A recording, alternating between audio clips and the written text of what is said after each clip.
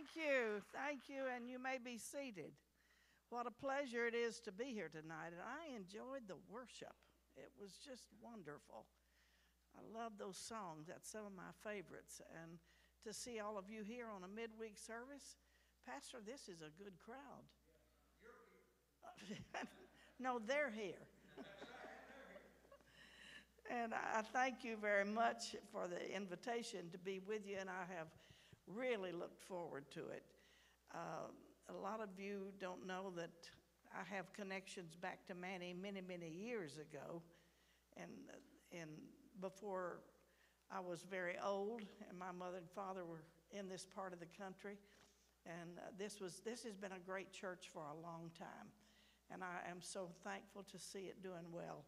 And aren't you glad you've got this wonderful pastor and his wife?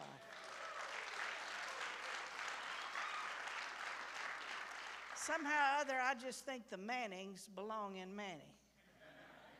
Don't that seem right to you?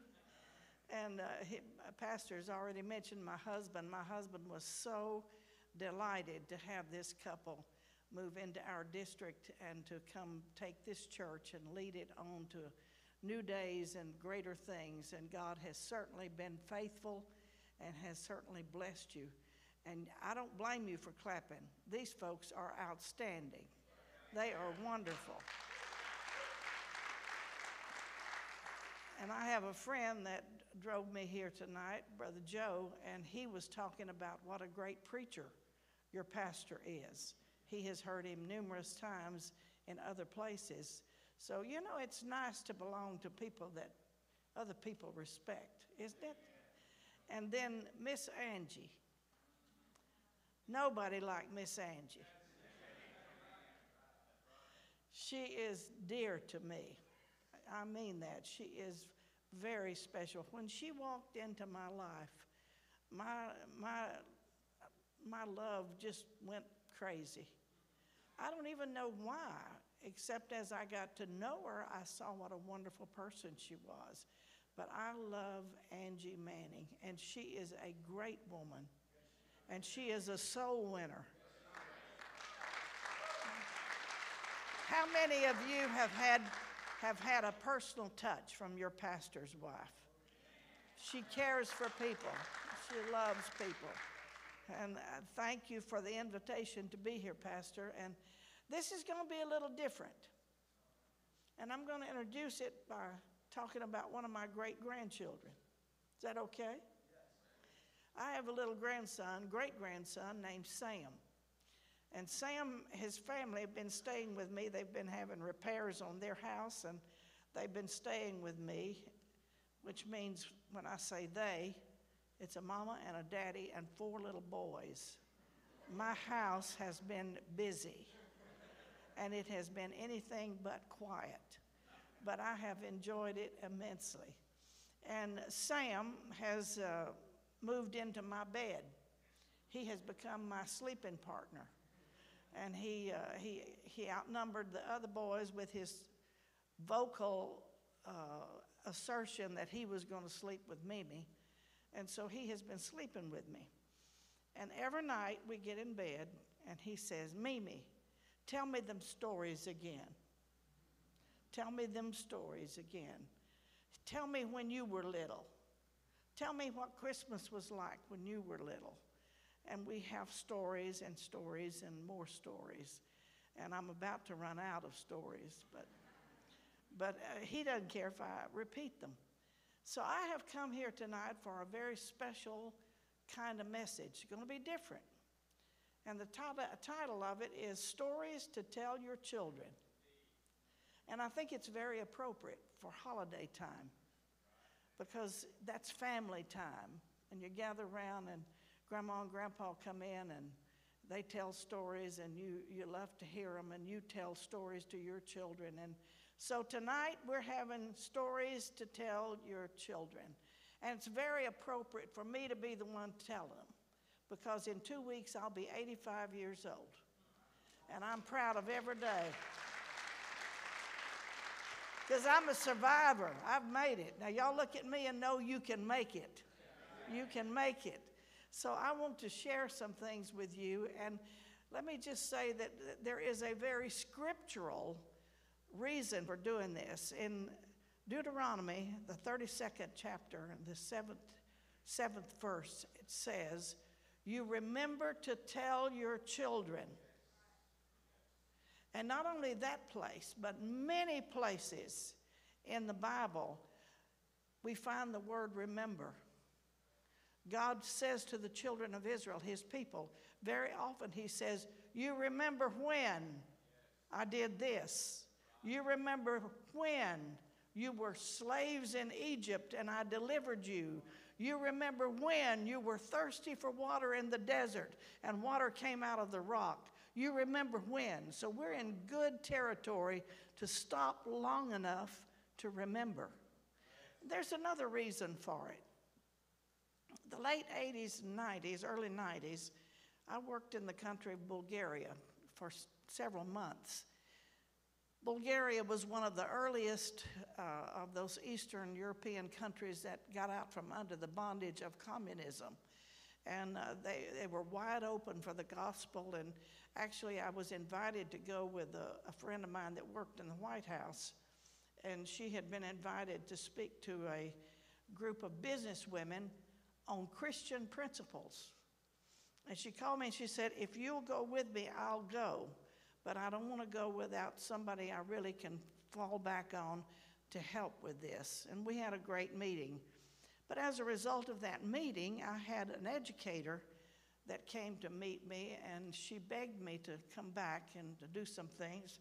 And she said to me, she said, "You know, Mrs. Tenney, we have a generation of over 50 to 60, 70 years that have never seen a Bible. They have never been to church." I always thought it was because they was against the law to go to church. But she said, "That's not it. The thing of it is, if you go to church and take your children to church," now the old people could go to church, but if you took your children to church, then they could not go to school, and they certainly could never go to college. So it was a pretty good way to handle the situation. I was there for Christmas, and they were starting to sing Christmas carols for the first time in over 50 years. They had not even heard a Christmas carol. Now, the reason I mentioned Bulgaria is this is what happened. In the 1600s, the Bulgarian people translated the Bible into the Slovak languages. And they were a very Christianized country. Not only that, but even as late as the 1900s, they had a tremendous Pentecostal revival.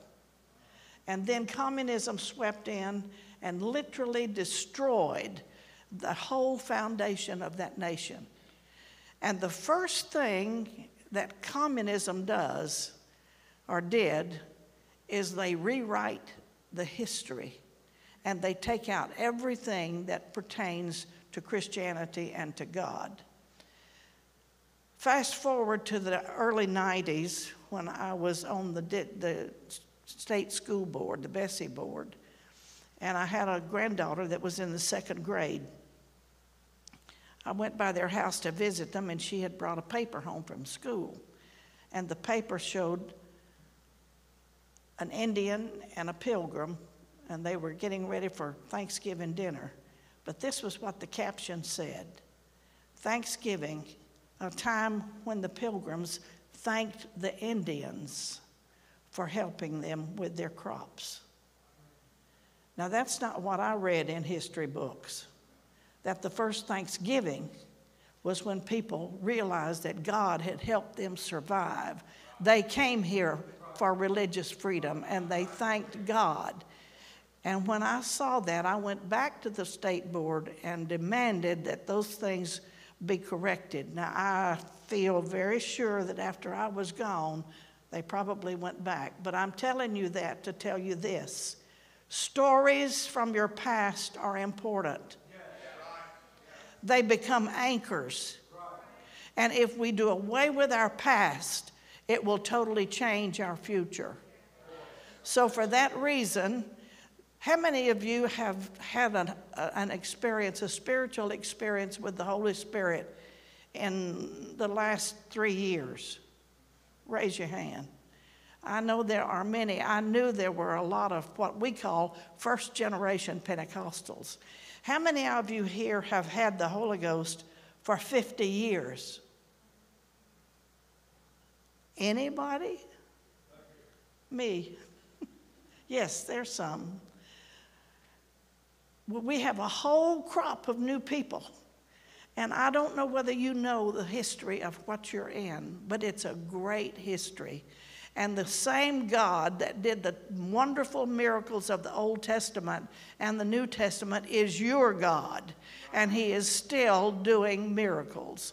And for that reason, we're going to go back, just like the scripture said, and say, remember when. And I have stories to tell you that you would be blessed to know, and I don't want you to ever forget them. Now, I'm giving you an assignment, too. When you go home tonight or sometime in the next 2 days, I want you to read Psalms 78. Everybody say 78. Psalm 78. Because it is a review of the tremendous miracles that happened that God kept reminding his people to not forget. See, miracles continue if we repeat the things that brought them in the first place. And those are the things I want to talk to you about tonight. I'm going to start off by telling you one of my stories. Tom and I, my husband, were young. Well, believe it or not, we were young one time. And we'd only been married a very short time. We were pastoring a very small little church. And it was time to go to General Conference. And General Conference was such an important thing to us. And we wanted to go. But we didn't have any money.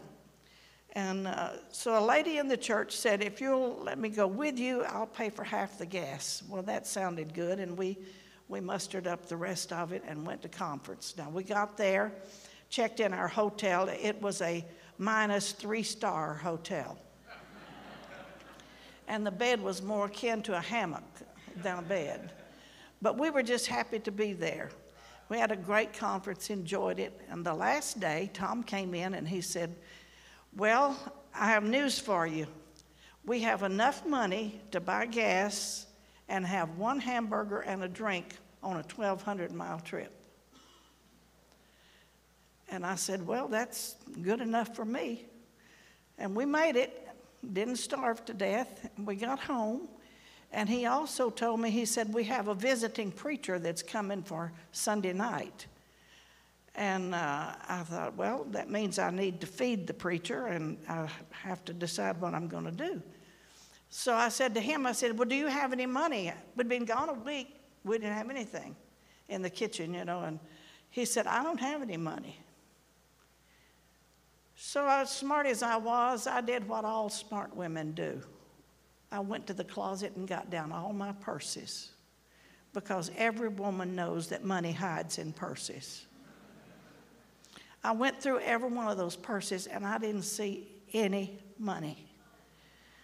The day wore on, and I didn't know what I was going to do, because all I wanted was enough money to buy some mushroom soup and a loaf of bread, because somebody had served me mushroom soup over toast, and I thought that looked pretty classy.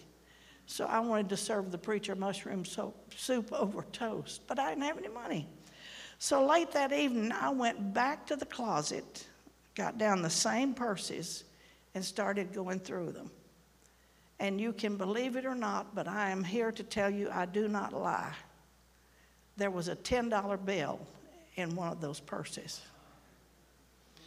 Somebody said, but it must have been counterfeit. Well, counterfeit or not, it's spent. I don't know where the money came from, but I am here to tell you it happened to me.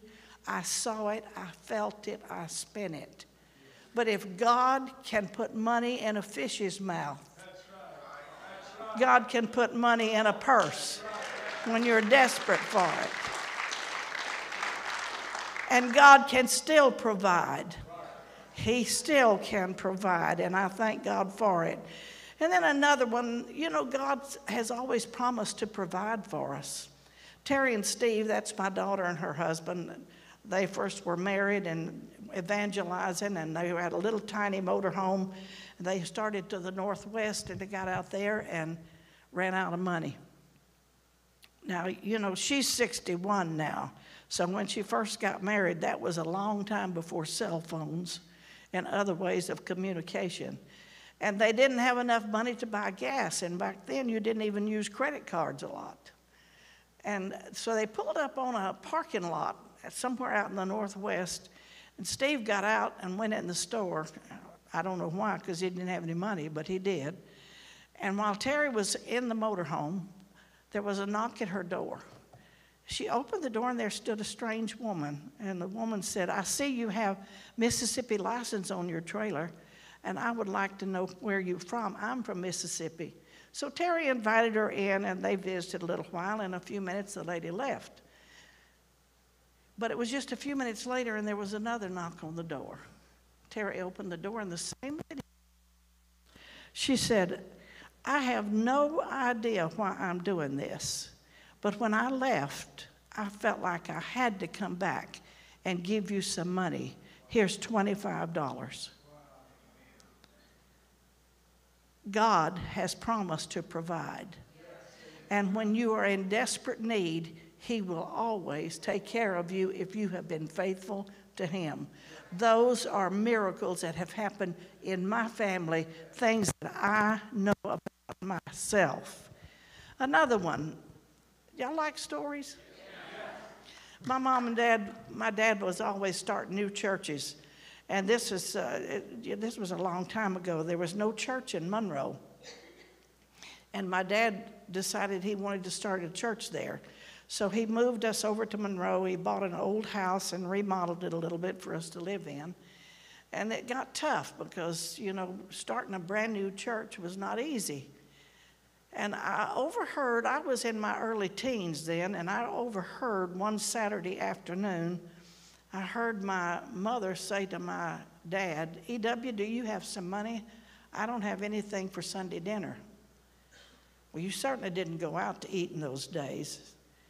And being a hungry teenager, that worried me because she had nothing for dinner on Sunday. So Dad rounded us up, and he said, "Well, let's go do our visitation." We always went to visit people on Saturday afternoon, try to get them to come to church Sunday morning.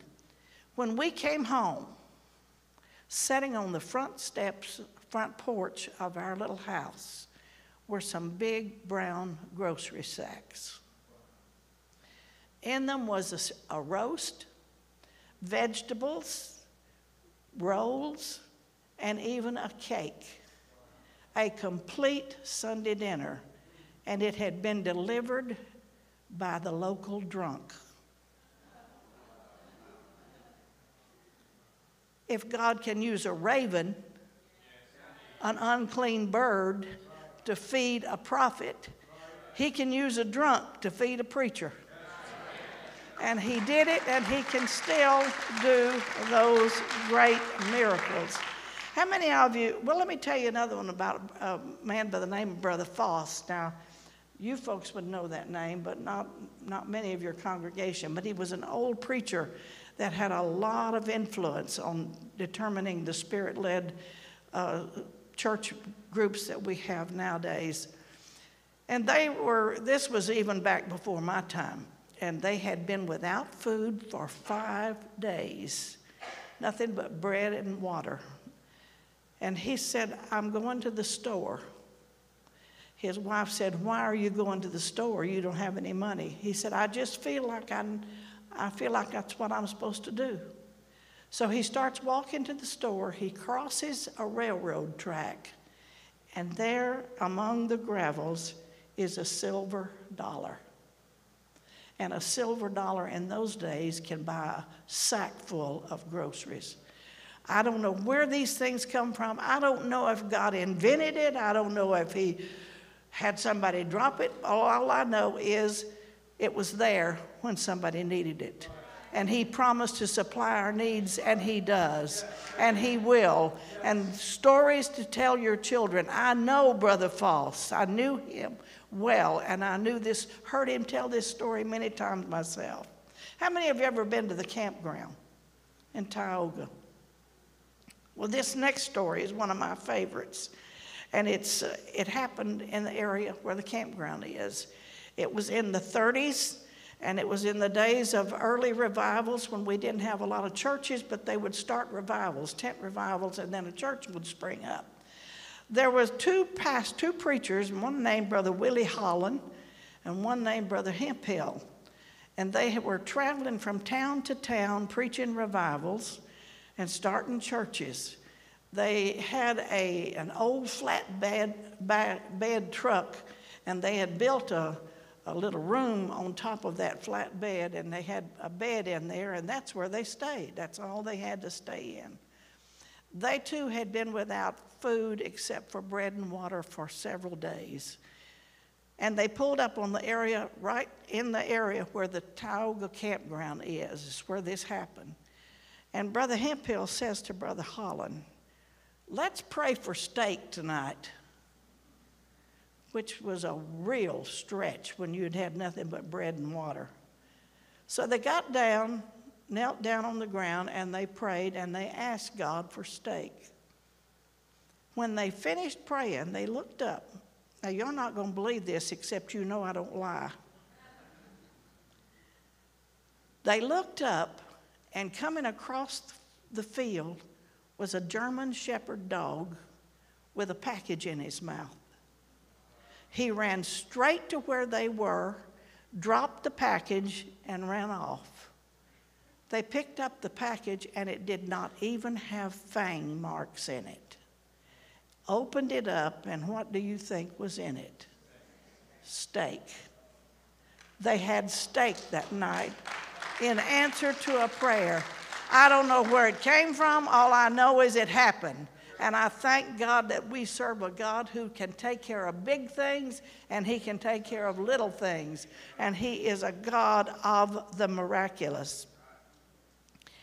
Now let's get away from the provision a little bit for protection and how God takes care of us.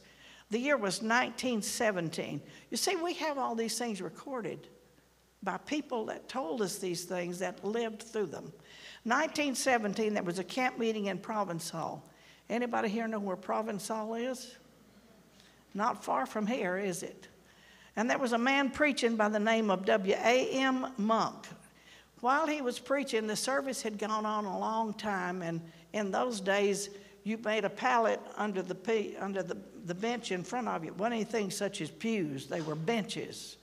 And all of us little kids slept on those pallets under the benches. There was a little girl asleep under one of the benches. Her mother and father sitting there, you know, in front of where she was.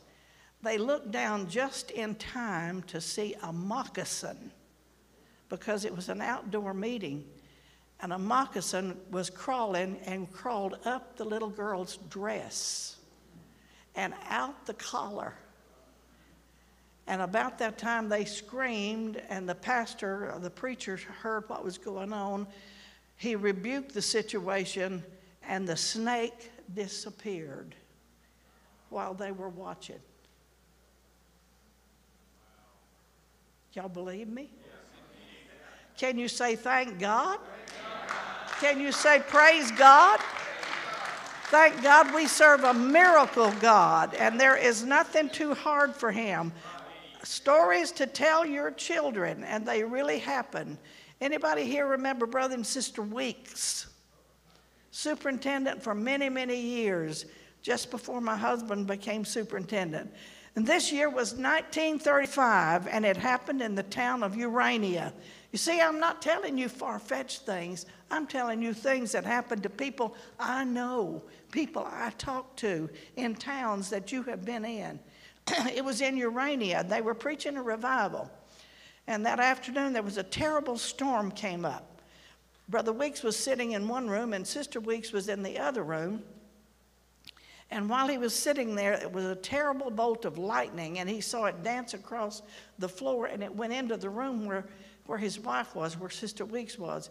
He got up and ran in there to find her laying prostrate on the floor with her clothes burned. Her shoes had exploded and were off of her feet. And then when they checked later, the bobby pins in her hair were melted. And she was laying there totally lifeless. He fell on his knees, laid hands on her, prayed for her, and she got up totally unharmed.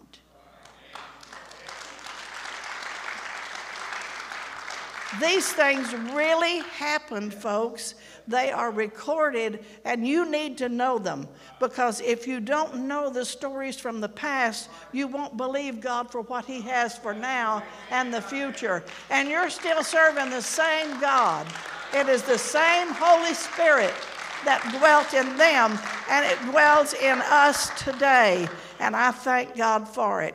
We have in the archives there on the campground, we have recordings from Brother Hester where there were many dead raised from the dead. It happened in the Bible, in the Old Testament, it happened in the New Testament, and it happens in modern days.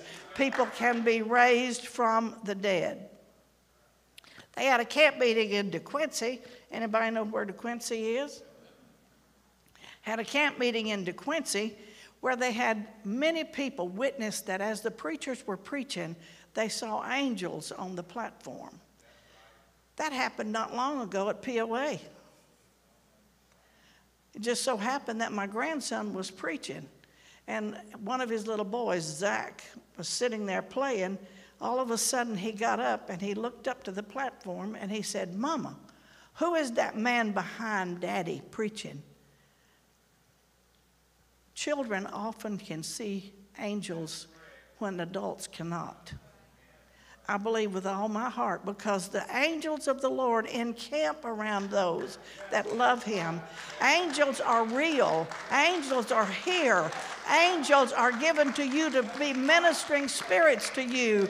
Why shouldn't they be seen occasionally? They can be seen or they can be not seen. But anyway, at this camp meeting, they had many, many sightings of angels. And one night, there was a report came to them that there were balls of fire dancing across the top of the place where they were having the camp meeting.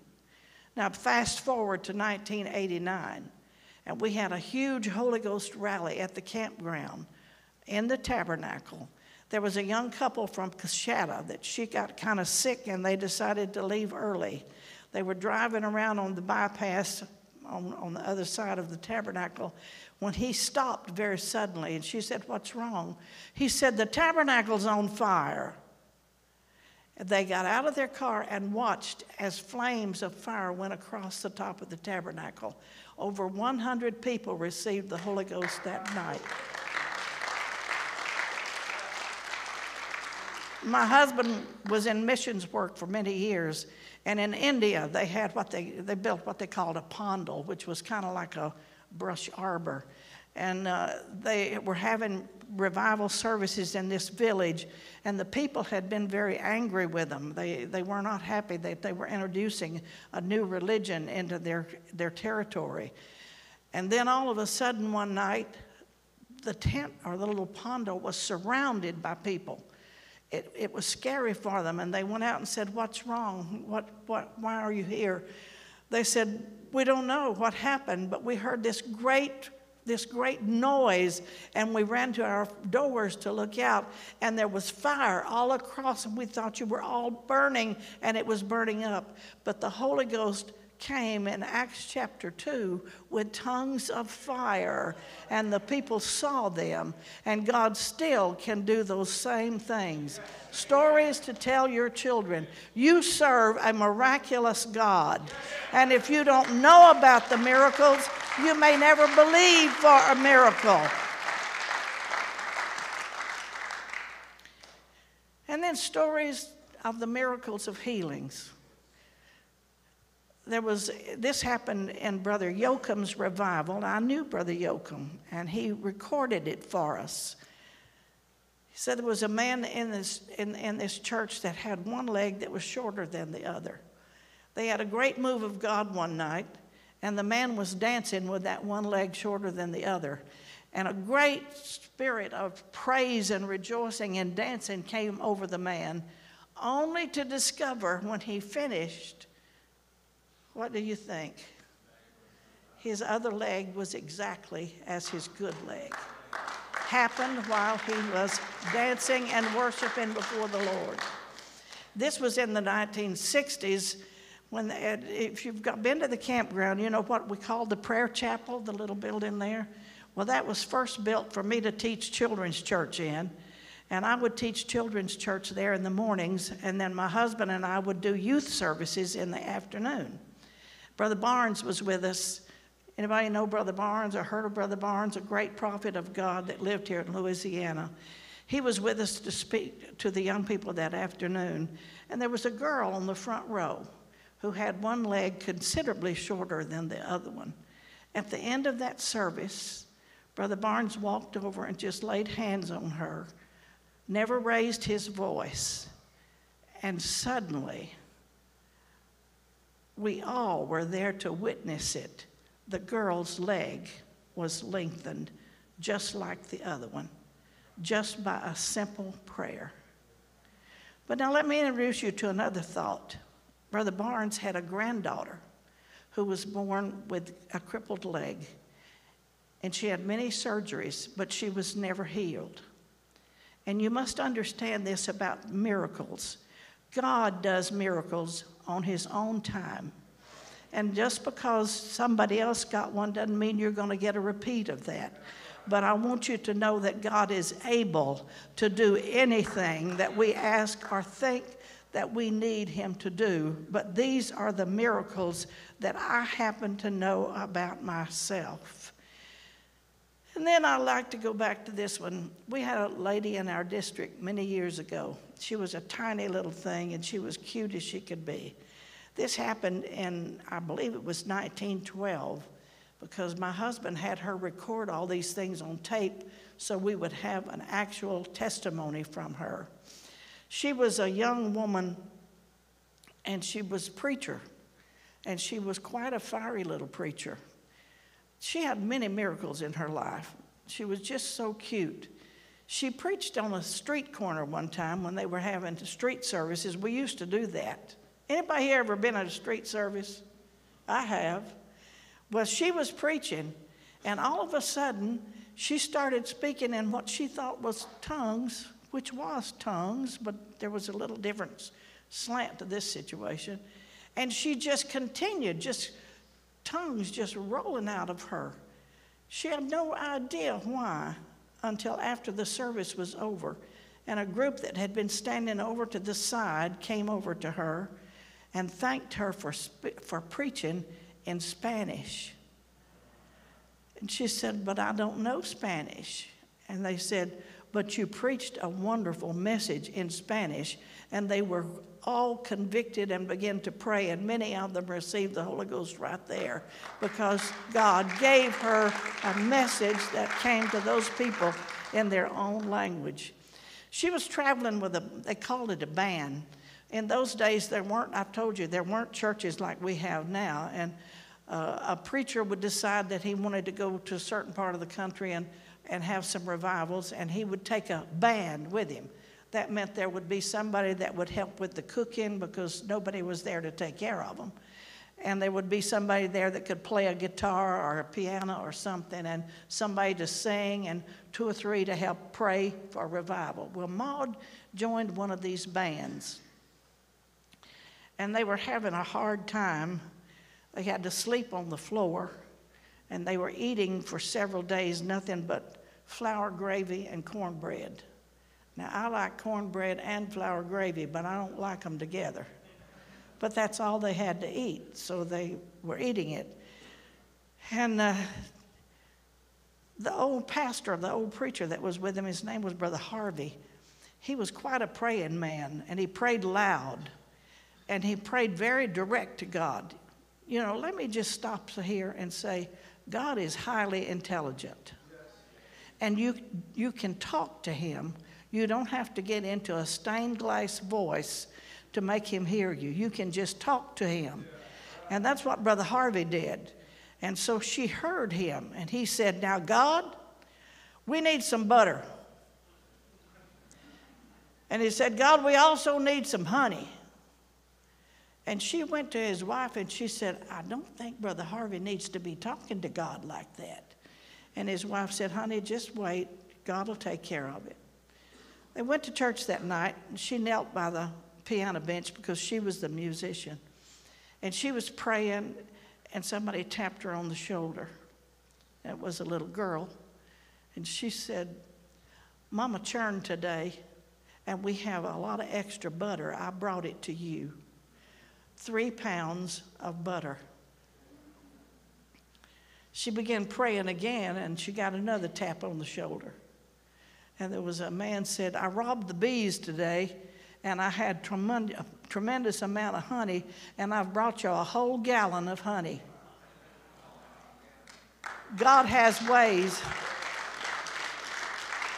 of building our own faith. She had heard that prayer, and then she was the one that got the news that it had been answered. And I'll tell you one of my favorite family stories. My oldest sister, who was 10 years older than I am, she and my other sister, who was 8 years older, this was before I was born. And my dad was again trying to bring in another church, build a church.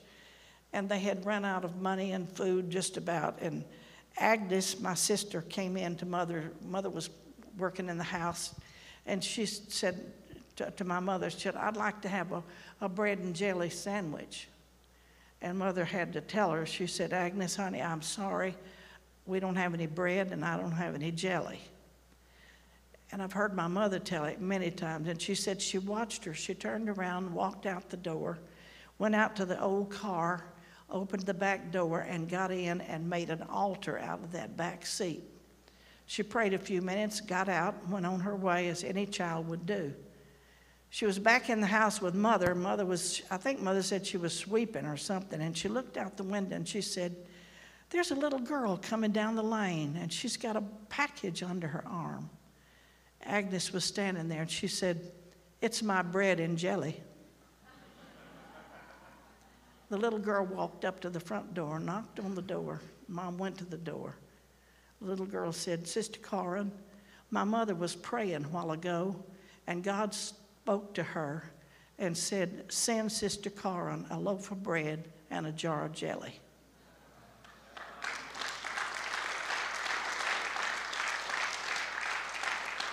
That happened in my family, folks. A child's prayer, and God heard it and provided. God is a God of miracles, and God is a God who hears you when you pray, and He is a God that answers your prayers. And one more story about Sister Maud. Is this okay? Are y'all okay? I love these stories. I love these stories. Sister Maud, that cute little thing, she was so cute. I'm telling you, she was still living when my husband became superintendent. And she wore these cute little hats, and she was just cute as she could be. And she was the piano player for the revival that was going on with this band. And she said she was sitting at the mirror, at the dresser, trying to fix her hair. And the preacher and some of the other people that were in the band, they passed the window and saw her and saw she wasn't ready to go. And they said, Maud, you're going to be late. We've got to go on or we're going to all be late. And she said, well, y'all go on and I'll catch up with you. So they did. But when they got to the revival place, Maud was sitting on the piano stool or the organ stool, whatever it was, playing. And they looked at each other and they knew she was at home when they left. So they go up to her and they say, Maud, you didn't pass us. How'd you get here? She said, well, I just don't know. She said, I finished putting the last pin in my hair and opened my eyes, and I was sitting here on the stool, so I just started playing.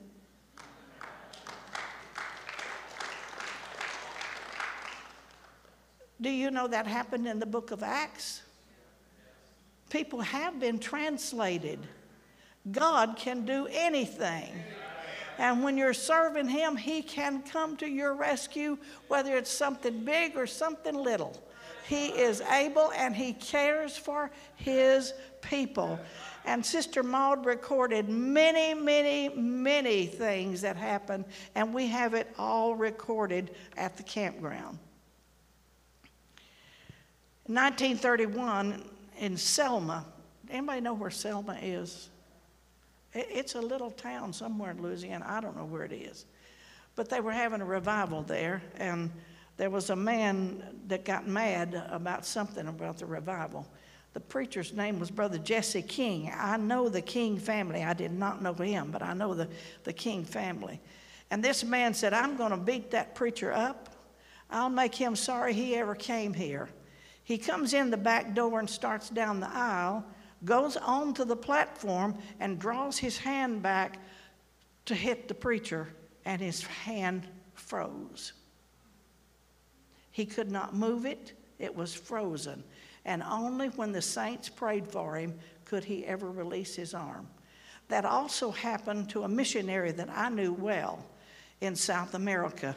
When they came to beat him up, they tried, but their hands froze. God can do anything. And you serve this God. And the same Holy Spirit that worked in these people is what is within you. But you know, if you don't know what a treasure you have, you don't know to believe for what God can do. That's why, especially for you people who've only had the Holy Ghost a short time, you need to know you serve a God of the impossible. You serve a God who cares. You serve a God who wants to bless you. You serve a God who has promised to take care of you.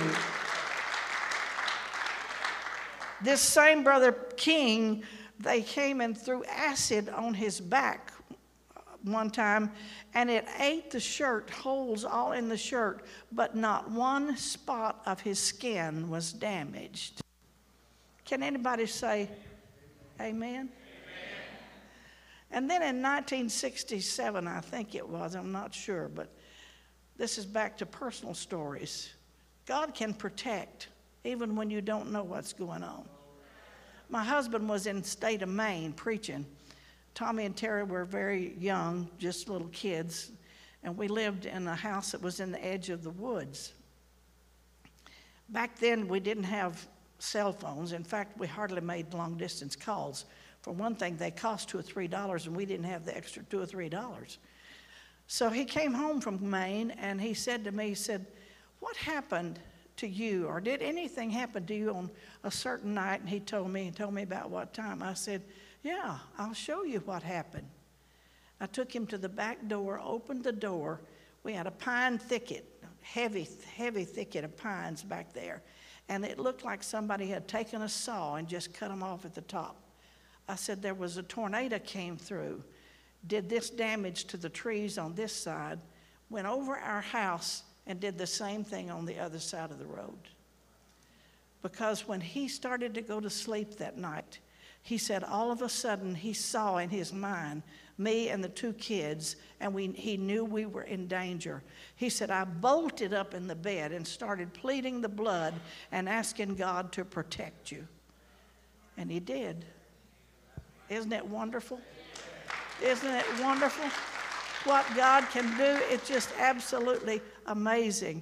And then for healing, my own daughter, and I'm not sure, she has preached in this church in years past, but for 10 years,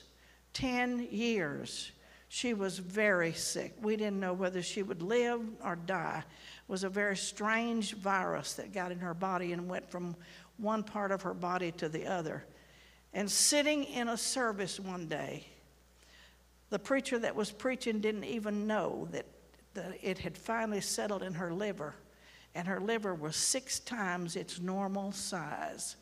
She was very sick. She was sitting there and walking across. He was just preaching, and all of a sudden he stopped and pointed and said, God has just healed you. When he said that, she said, I turned deathly ill, very sick. And Steve, her husband, got up and took her to the room. We were in a hotel gathering place. Took her to her room, and she went to bed, very sick. But when she woke up the next morning, she was totally healed. She went back home to her own doctor, and he had to say it was a miracle, because that just does not happen with the liver. God is a healing God. He is able to do anything. You remember the story in the Bible? I'm almost through. Are y'all okay? You enjoying this? Is it good for you? You're getting a good dose of faith tonight.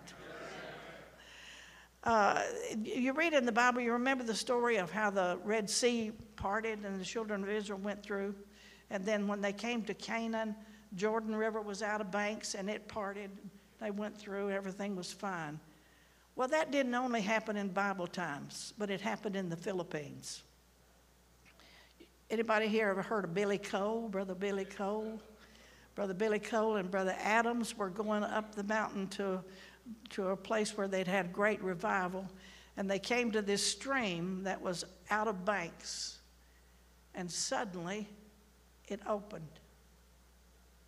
And they, just like the Red Sea or the Jordan River, they went across with no problem, came back from the meeting, went back across, and it flooded again. That's modern miracles. Modern miracles. God is still a God of great miracles. And then this next one, it almost defies you believing. But I saw it with these eyes. These two eyes saw it myself. This happened in the Philippines too. They were having a great revival, and there was a lot of opposition to it. And a group of men came into the meeting and just started firing their guns. And this little 5-year-old, I believe she was 5, but she was just a little girl. When it was all over with, her dress was riddled with bullet holes, but the child was perfectly safe. We have that dress in the archives in St. Louis. The dress that I saw myself with holes, bullet holes through them, but the child was not harmed. God is a God of great miracles, great miracles. And I'm coming to a close. But you know Sister Mangan? Anybody know Sister Mangan? Well, when she was young, they were preaching revivals.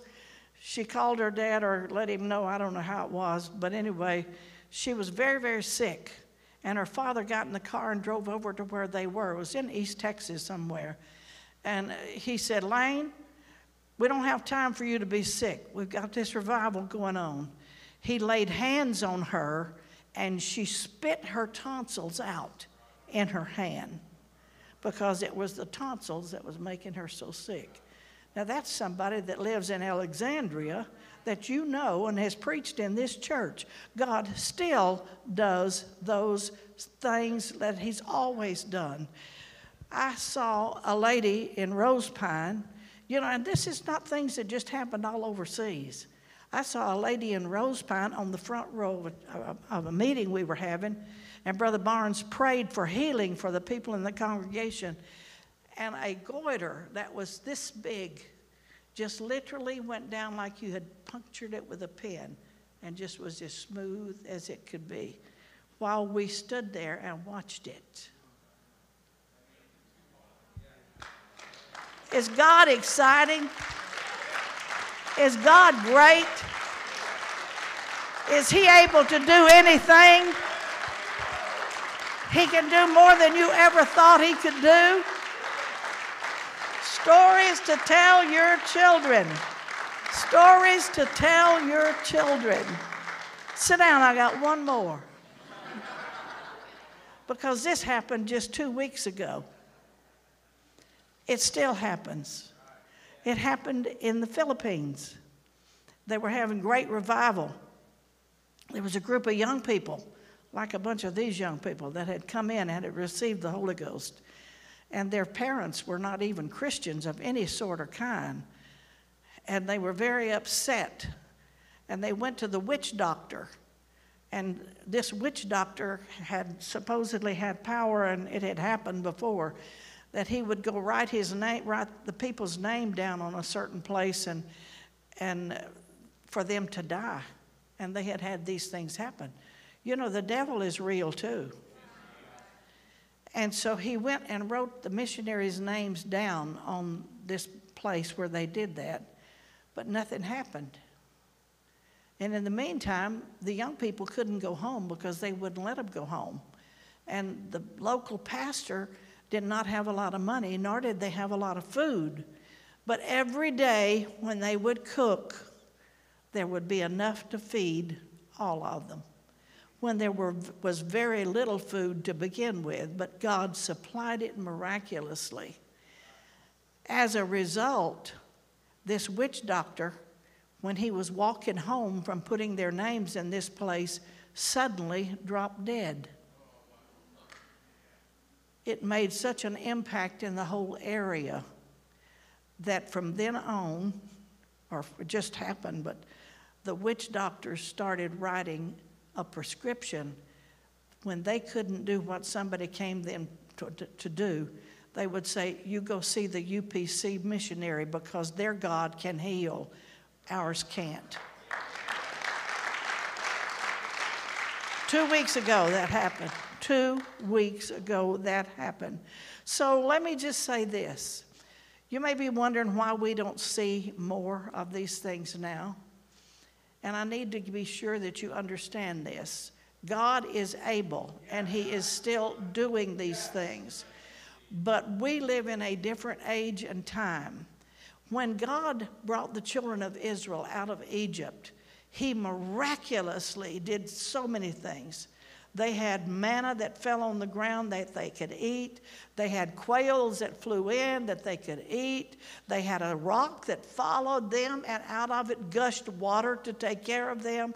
God did so many miracles because they were in a time of desperate need. In our modern day, we don't live in such need as people have at many times. And sometimes it doesn't help us. I mean, it keeps us from having the faith for a lot of things that we do need. But let me just assure you this.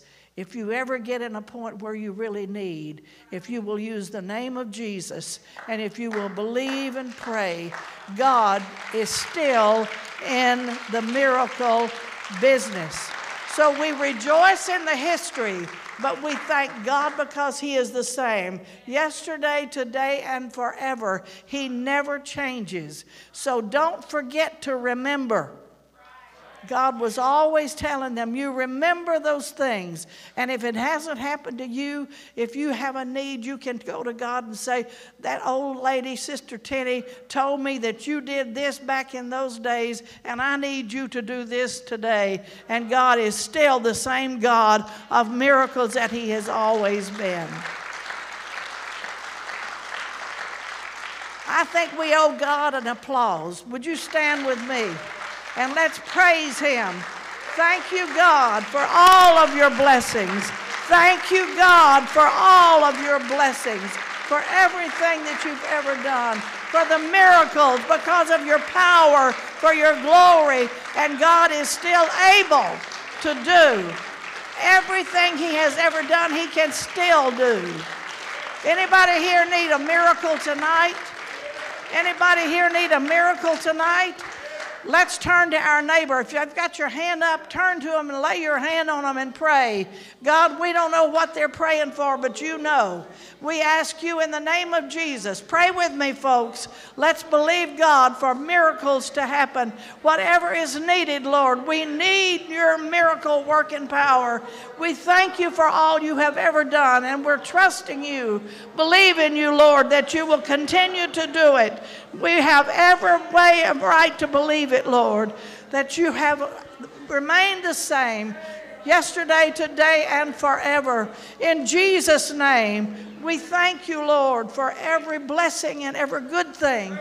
I love Jesus Christ. Do you love him? I thank God for his healing power. I thank God that he can provide. I thank God that he can protect. I thank God that he is able to do abundantly above all we could ask or think. Praise God. Pastor, hallelujah. Y'all enjoy stories to tell you? Amen. Let's give the Lord a great big hand.